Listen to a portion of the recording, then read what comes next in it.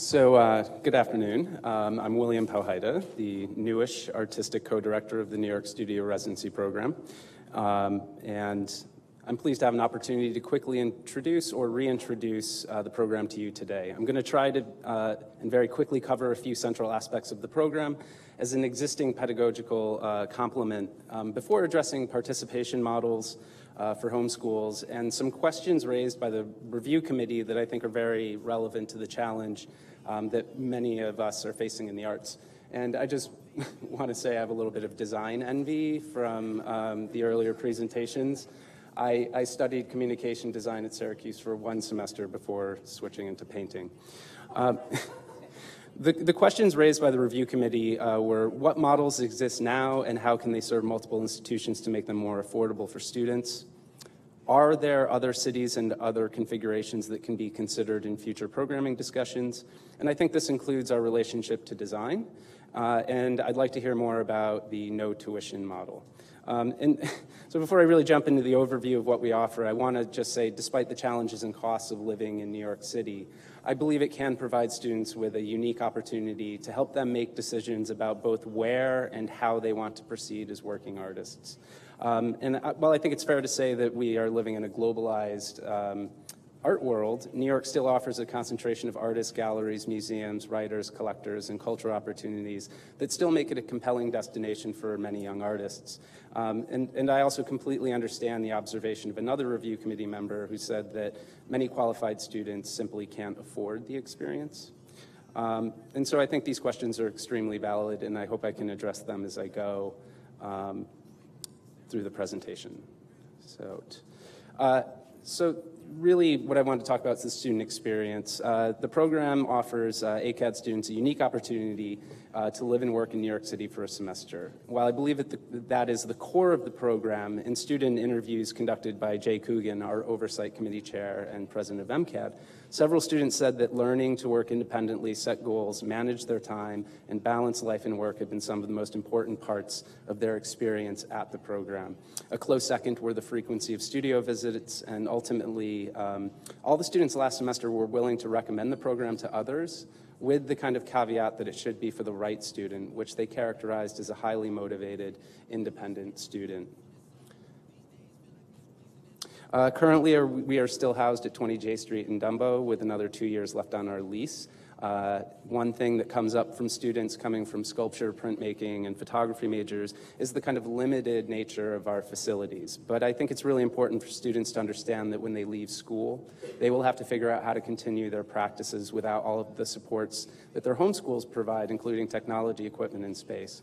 And I think it's part of the learning experience that as artists, we have to figure out how to continue our practices after we leave school. I've also found in my limited time at the program that each group of residents is unique, but I've had the pleasure of watching two groups form a tight-knit community very quickly.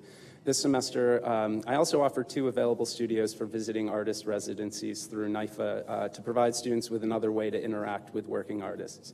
While this won't always be possible if we're meeting our enrollment goals of 18 students, I think it has provided some new voices and examples for the residents in the program currently. And in terms of the curriculum, I was certainly hired to reevaluate and update the program's curriculum. This is part of the program that I am personally the most interested in making sort of more outward-facing and really taking advantage of being in New York City.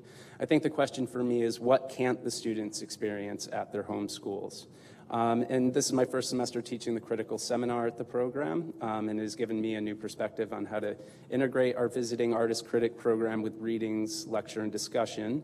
And I think this semester really is a work in progress, and the student feedback has been really valuable for helping me meet their expectations about coming to New York and being a working artist. And everything that I heard from Elaine today about the kind of granular details of art and business was really important, and I think that's something we want to kind of bring to the program. You know, I don't think working artists should have to attend a 1-week Lower Manhattan Cultural Council week-long intensive to learn how to make like an income expense spreadsheet after graduation. In terms of our Visiting Artist Critic Series, it's another responsibility that I've taken on. And I'm also trying to work with our studio seminar faculty, Glenn Goldberg and Pam Lins, to increase the number of guided visits with artists outside the program at their exhibitions and in their studios to learn more, not just about like our own internal practices as artists, but all the professional and social complexities that are involved in our various art worlds. And another thing that we've been really talking about is trying to reconnect with our alumni network, and that was something that our administrative co-director, Alan Lupiani, was doing prior to my arrival.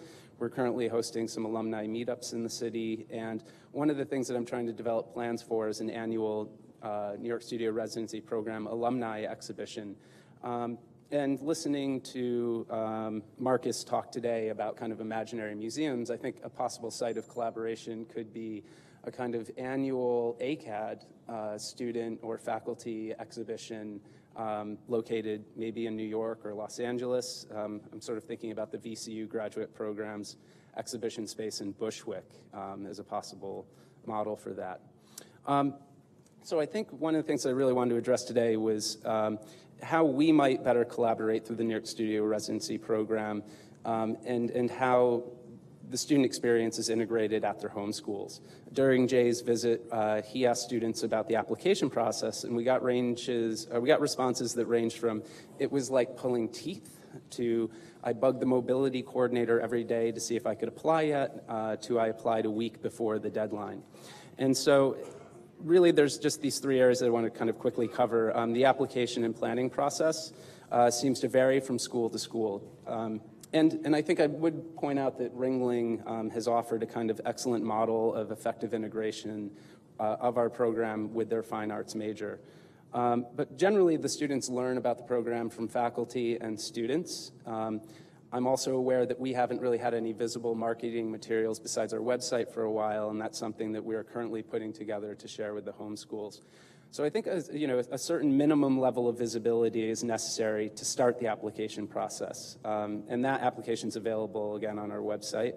At Ringling, though, the students are encouraged to apply for the junior year and must interview and apply internally before being selected to apply with us.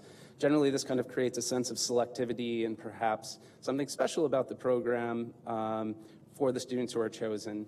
And it also introduces sort of, however disagreeably, a kind of sense of selectivity that students will face as artists pursuing grants, residencies, and public art commissions. I had some other information here that I'm going to have to skip in the... In terms of the other second component, in terms of visitation, Ringling is sort of currently the only homeschool that sends a faculty member to see their students' end of semester exhibition. And I think it sends a strong message of commitment to other students, to the students, and also provides an opportunity for a faculty member to see the work of other students coming from other programs. And it's also a great chance to visit New York. And the last part of it, sort of in terms of follow-up, from what I've heard from student feedback, really, Ringling is a program that asks the students to come back and present to their peers and to, share their overall experience that they had at the New York Studio Residency Program, which sort of does two things. It allows other students to kind of get a sense of what it was like to be in New York for a semester, and also to it helps us get the word out about the program to students so that they have some time to kind of effectively budget and plan to deal with some of the other issues that were raised in terms of the cost of housing in New York. And one of our students, because he knew about the program his sophomore year, was able to work over the course of a summer to save enough money to come his senior year. And so I just briefly want to say that while housing is, a major concern for our students, it's still, I think it's still very possible. And we had a student currently who, initially spoke to Jay and said that housing was a huge problem, but after the last couple of weeks, she actually said after Wednesday's seminar that she wished she could amend that statement, and that the ability to find housing and accomplish that task had given her a sense of really strong pride. And she just said, look, well, we all figured it out here. And I hope it's not a complete barrier for entry for students. And for parents who might want a more controlled environment, we are recommending the St. George's Hotel, a student housing provider for students.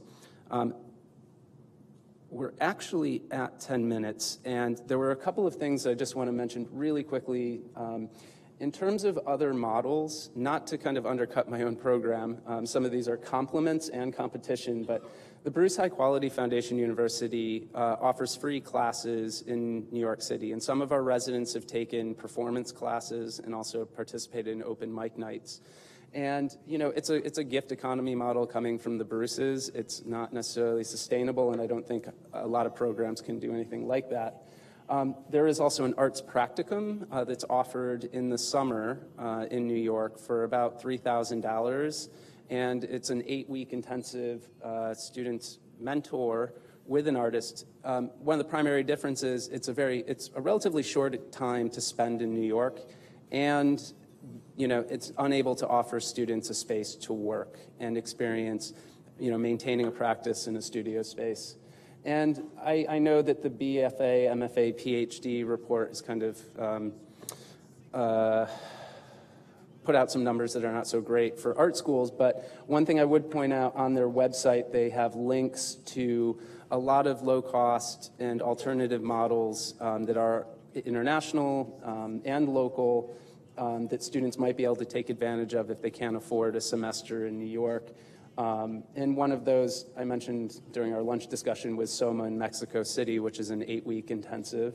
And you know, there's a whole list of both MFA programs on BFA, MFA, PhD's website, and then also you know, alternative institutions.